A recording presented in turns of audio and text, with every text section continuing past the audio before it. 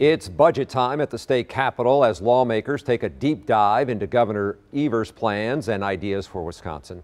It's also a good time for Politifact Wisconsin to get out the Evers-o-meter to look at promises candidate Evers made on key issues.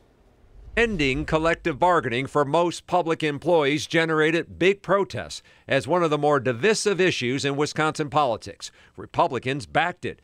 Democrats bashed it. Governor Evers promised on the campaign trail to repeal or soften the law known as Act 10. He didn't attempt anything in that vein in his first budget, but we do see now that his proposed budget that runs through 2023 takes steps in that direction. Politifact Wisconsin says it's a direction that is likely headed down a dead end.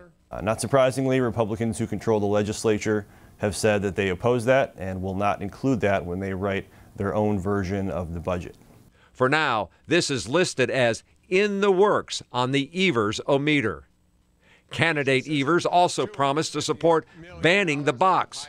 He's referencing the long-running practice of employers including a box on an application asking about applicants' criminal history. Governor Evers tried this in his first budget, but Republicans rejected it. Evers making another push to change it in this year's budget.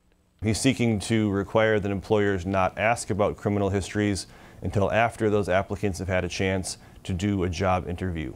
Politifact Wisconsin also rated this one in the works on the Evers-o-meter. And you can see all of our Politifact Wisconsin stories with the Milwaukee Journal Sentinel on our webpage, tmj4.com.